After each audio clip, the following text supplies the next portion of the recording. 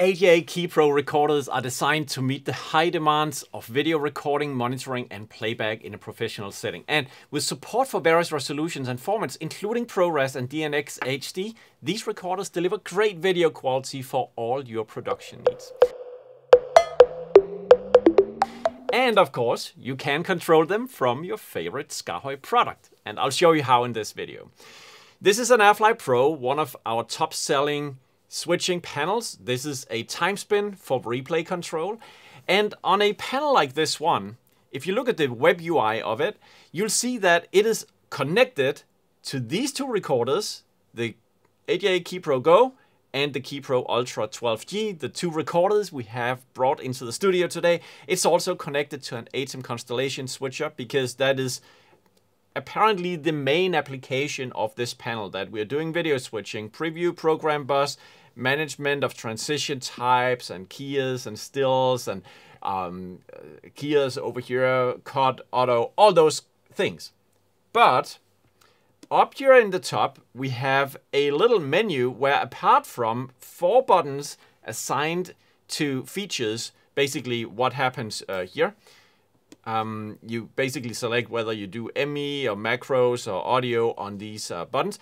There are also 2 buttons associated with what we call quick classes. If you look at the web UI, you see those quick classes are like things like plugins, configurations that will do stuff with other devices, like auxiliary utility configurations that we add in. We have added 2, that is KiPro Go and KiPro Ultra 12G. They are accessible right here. So if I press this button, those 6 keys are now, because of that configuration, taken over to control the KiPro Go, the top one of these 2.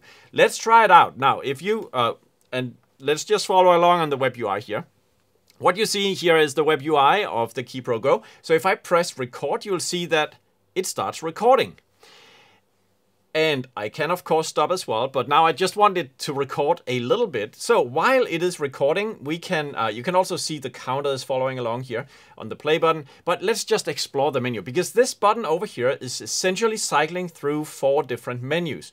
The home menu is this one where you find the most essential things. Then if we go into the clip menu, you can control looping on and off. You can also control the type of timecode value. You can also cycle through the clips because multiple clips will get recorded. That is basically the playlist that you see right there.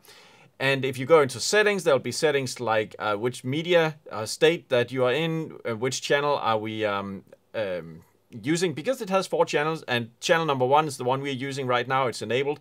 And then if you go onto channel 2, 3, and 4, you can see those are disabled today.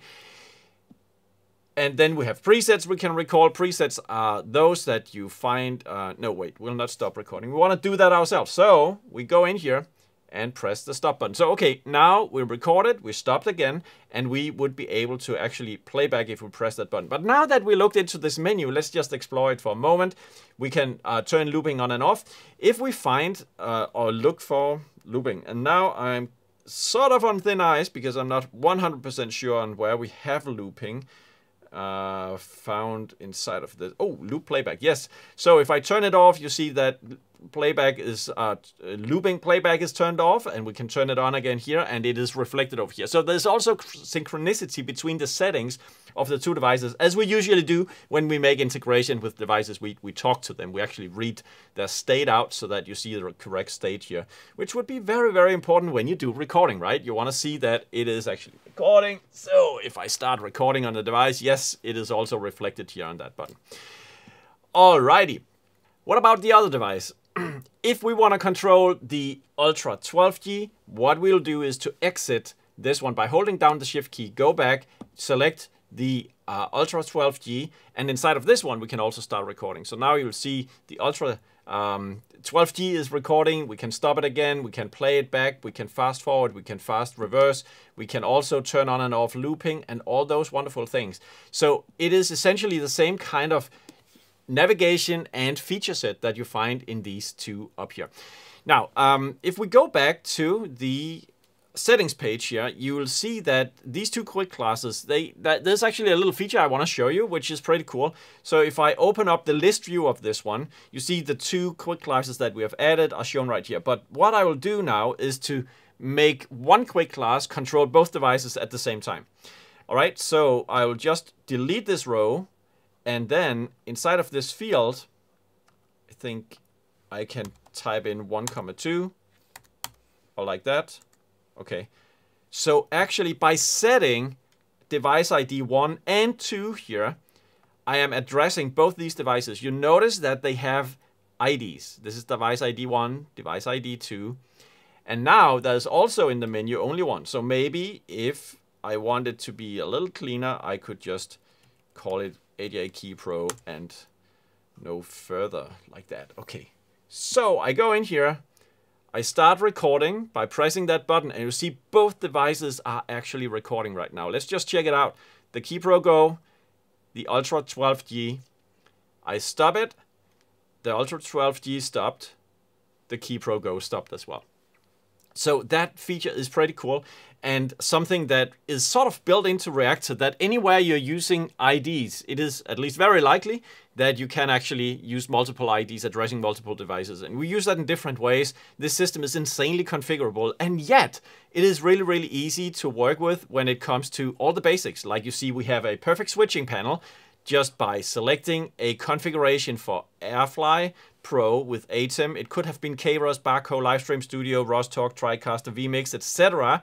But just picking that one, and I'm immediately controlling my ATEM switcher. Adding devices is done by this button. You can discover them on your network, or you can add them manually here.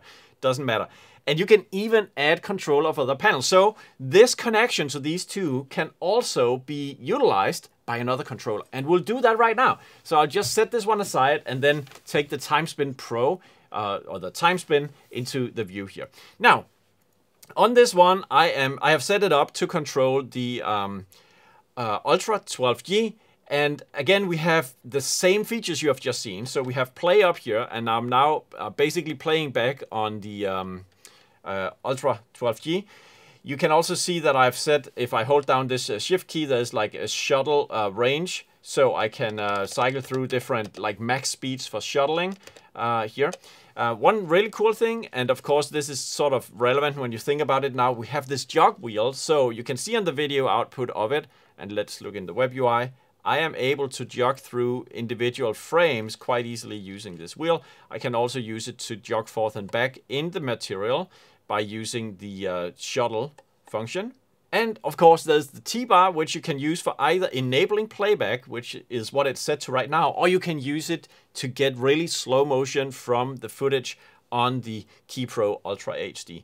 So this replay panel is of course designed for more like replay applications. It has also, if you look at the configurations of it, a good number of configurations. It is very popular with vMix, extremely popular here, where it has very, very powerful configuration. And then as well for Dreamchip SSM 500 replay, which is the slow-mo camera that records up to 500 frames per second. And then we also have this KiPro Ultra configuration you can use.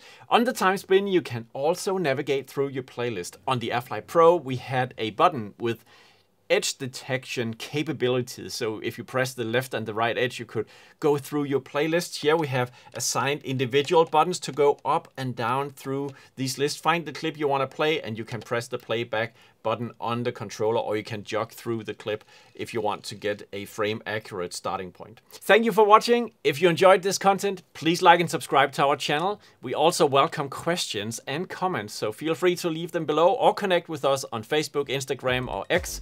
You can also always reach out to us via email at sales@skaarhoj.com or support@skaarhoj.com.